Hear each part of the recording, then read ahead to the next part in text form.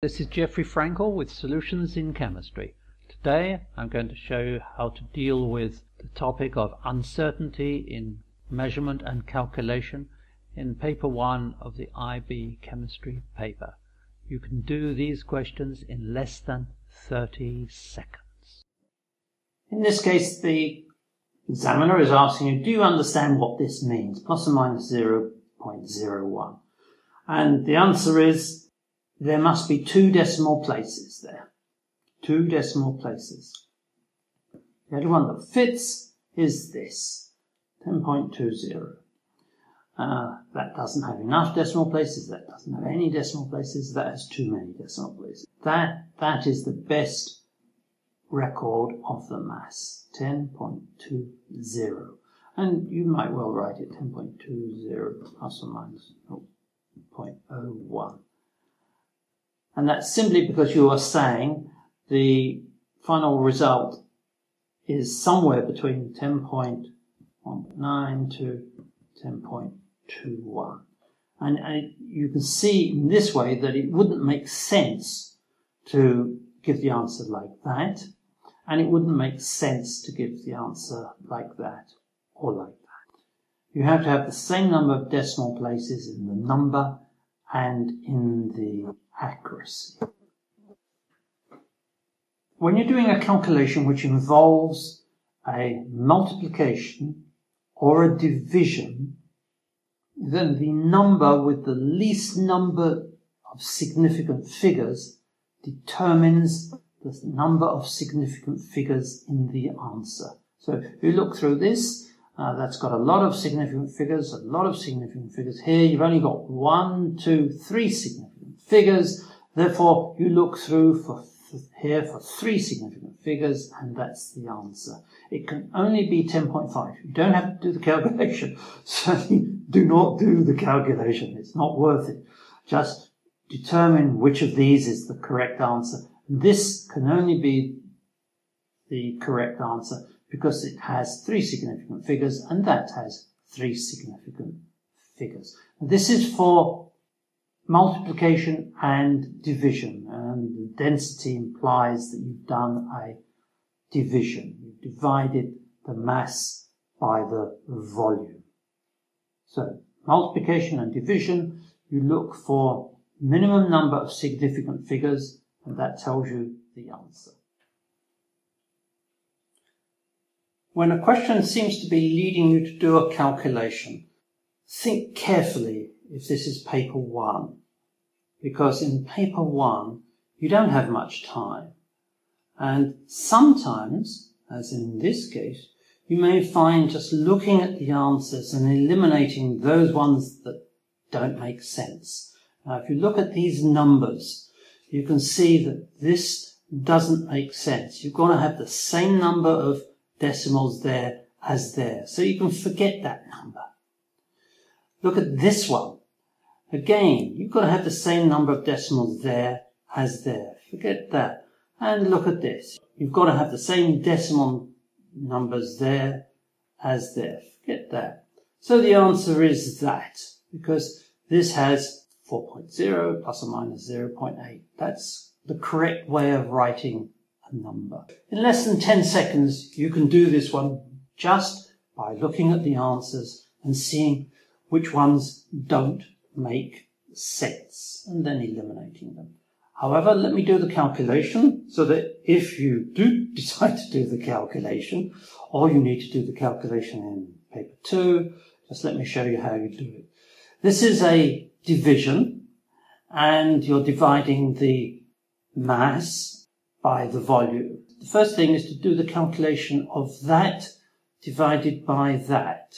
So it's 0.2 divided by 0.050, and that equals 4. Now I'm going to leave it as 4. I'm not going to put the decimal point in or any of the zeros because I don't know how many zeros there are going to be at the moment.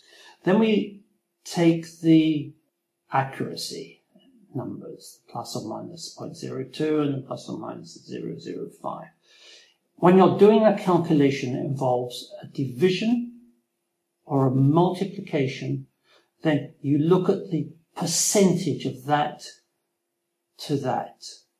That's 0.02 divided by 0.2, and that equals 10%, or 1 over 10, whichever way you want to look at it.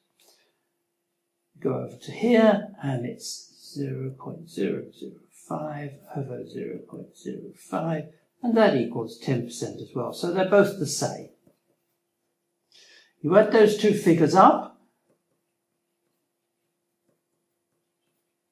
and you get 20%. The error is plus or minus 20%. And the way to look at it is you take the 4, you multiply by 20%, and that equals 0.8. So the error is, as I said before, is plus or minus 20%. The error is plus or minus 0.8. So you do 4 plus or minus 0.8. Then you decide how many decimal places. Well, there's only one there, so 4.0. That is the answer. That is the answer. Let me summarize what I've said. First, check whether you can eliminate incorrect answers with these kind of questions. Second, you do the calculation. If it's a division or a multiplication, you do the calculation, which is that one. Then you look at the accuracies, the plus or minus numbers, as a percentage of the number, 0.02 over 0.2. Do that.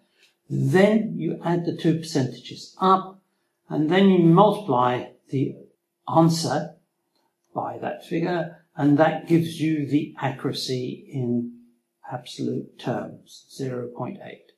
And then you put it by the answer, and you make sure that the number of decimals are the same in each of the two numbers.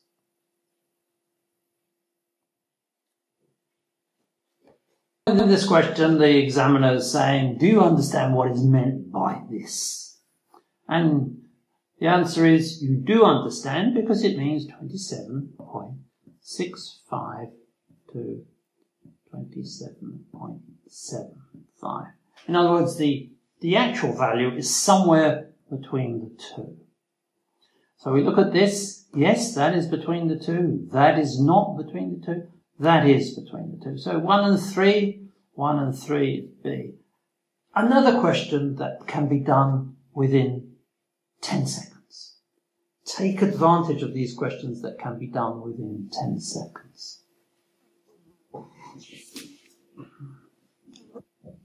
Another question which has a lot of words in it, and maybe when the reading of it you get a little bit confused. However, if you look at it and see that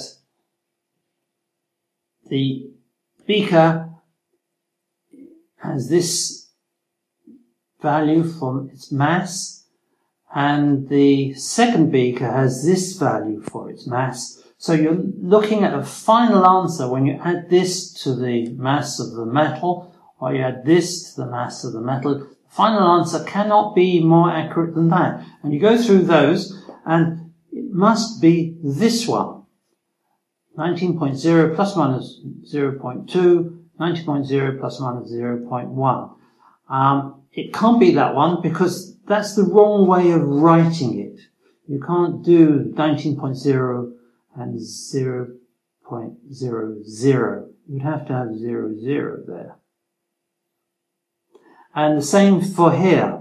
So that would be, those two would have to be crossed off to get the number in the format it should be. This is also wrong. That should have 00 there to make that a sensible number.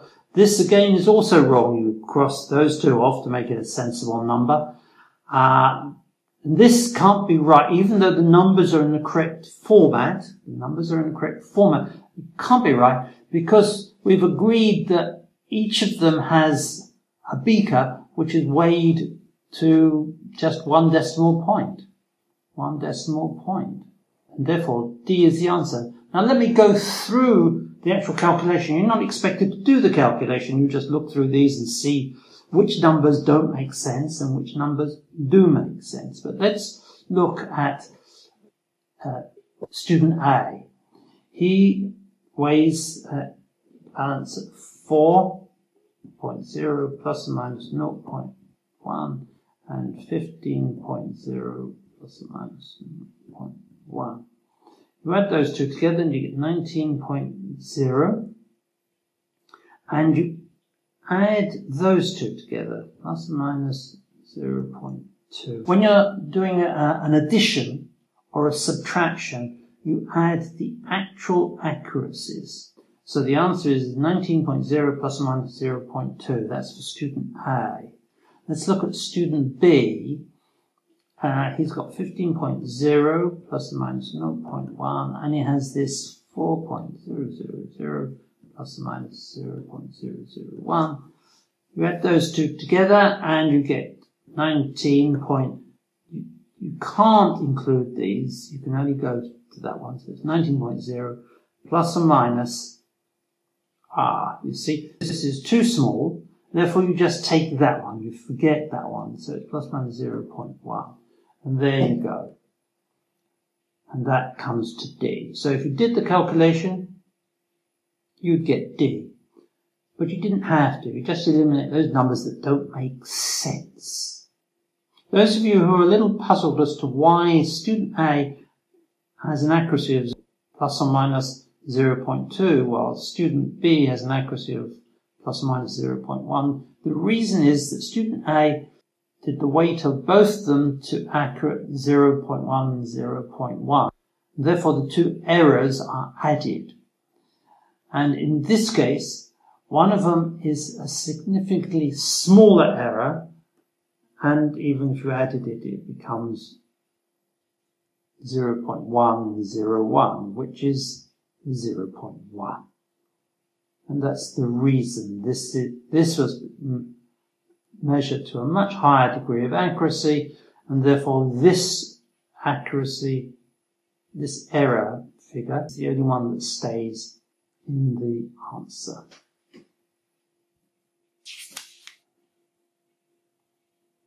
In doing this type of calculation, there are two things you need to remember. The first is that the number that has the lowest accuracy, in which case it's 5.0 plus or minus 0.5, is the number that determines the answer. Okay, so from that, you could immediately look at these, and you could probably say that must be the answer, because it's the same number of decimals in that number, and that is 10% of that, that is 10% of that. No further calculation is needed. How did you get there? And how do you make sure you eliminate this one? That can't be correct because it's much too accurate. This one, it's a mixed. You can't have 2.000 plus or minus 0.2. Those two would be wrong. So that number is out. However, let's see how you do this if you had to do this and you weren't given the answers. First of all, you divide the 10 by 5 and you get 2. I'm not going to put the decimal point or the zeros in for the moment. And now we're going to calculate the error value based on this. And the reason I base it on this is that this is clearly significantly more accurate than that. That error value is significantly smaller than that number. So we can ignore that. And we can simply say that this is 10% of that. Now, the reason I'm using a percentage is simply because we are doing a division. If you do a division or a multiplication, you use a percentage of error divided by the number, in which case it's 0.5 divided by 5.0, which equals either 10% or 1/10 or 0.1, whichever way you want to look at it. So we've got this. Just to be clear, we're using percentage because we're doing a division, or if it's a multiplication. If we were using an addition or a subtraction, we would use the absolute value of this. But as I said, we're using division. We're doing a division, therefore we're using 10%. 10% of that is 0.2. 10% of the 2 is 0.2. Therefore, there's one decimal point there, therefore one decimal point there. So the answer is 2 plus or minus 0.2. 2 plus or minus 0.2. And as I said, you could have got that answer immediately, just seconds after looking at the question, based on the fact, and that is 10% of that. So that gives you this, and this is the way of calculating it if you're not given the answer. If you found this YouTube video helpful, please subscribe to my channel and look at my other videos. Thank you.